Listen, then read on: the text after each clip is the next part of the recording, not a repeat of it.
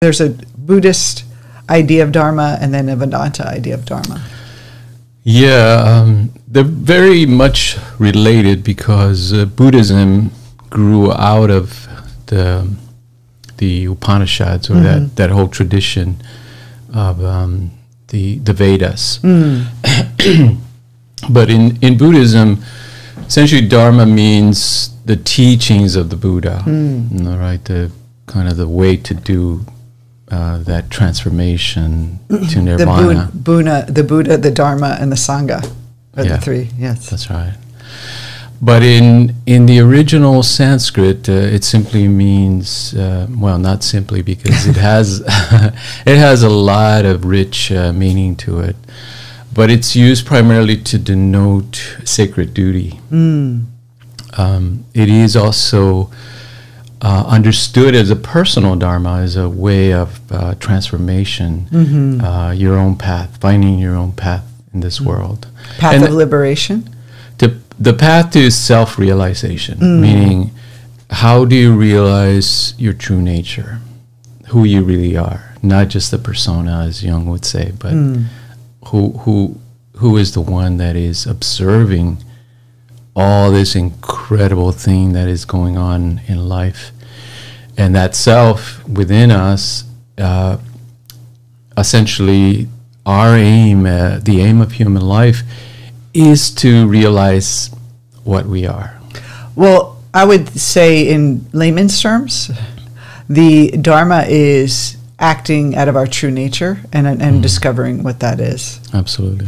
Now, you have a great story. It's not your story, but you always tell the story of Arjuna and Krishna in the Gita.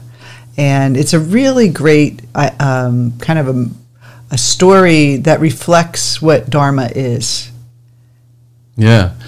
I think it gets at the root of what it's talking about in story form, which is really one of the brilliance of some of the Indian epics. And the Gita itself is one chapter of a much richer story called the Mahabharata, which is the story of Bharat, the king Bharat, and the family lineage and struggles.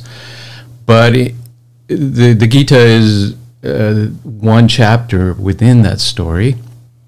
But if you look before the Gita, before the battle takes place, there's a scene in the Mahabharata where Krishna and the warring party, one of his cousins, go to, Arjuna and the warring party, they go to Krishna because he's related to both sides. He's like the grand cousin or the grand uncle, and they want his advice.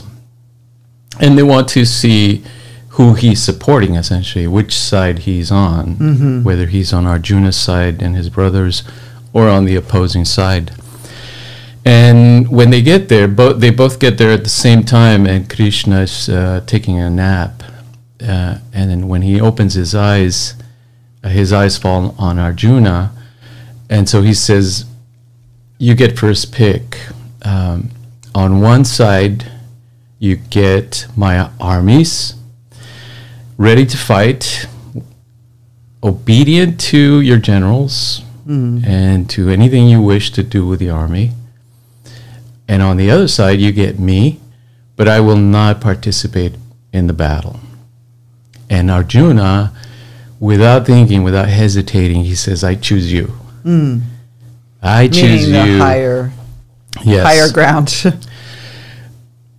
Meaning he chooses the divine over material force. Excellent. Yes, and the opposing side is very happy with the results because they're like, ooh, we get the army. That's right. But there you see the question that befalls all of us. Yeah. What are we going to do with our life? Am I going to follow the path of materialism? And battling the external forces and trying to conquer and gain power in material ways? That's right. Or am I going to find a way to relate to that deeper self in us?